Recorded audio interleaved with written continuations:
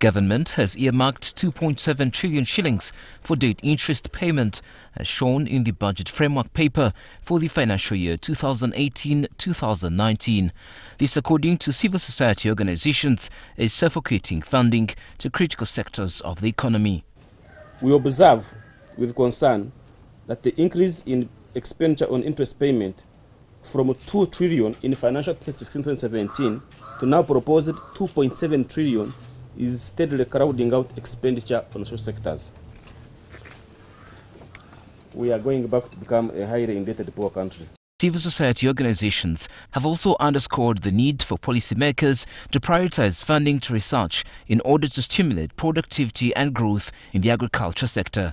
If you look at the detail of the agriculture sector budget as proposed in the budget framework paper, we are seeing a cut in financing our research from 84 billion to 63. I'm very concerned that one moment in time you're going to have 2 million for research in this country. So whether we have a law or we don't have a law, biotechnology is not done for free. In comparison with NDP2, public costing for financial year 18-19, only 5 out of 16 sectors are on course, this being the 4th year of implementation of the 5-year on NDP2. The total variance of 2.5 trillion implies that Uganda is less likely to achieve its middle status income.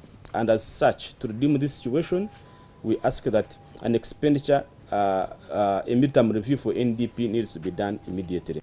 This after a host of policy recommendations in the National Budget Framework paper, with experts calling for a halt on creation or operationalization of new administrative units, merging of corresponding government agencies to address expenditure challenges, among others.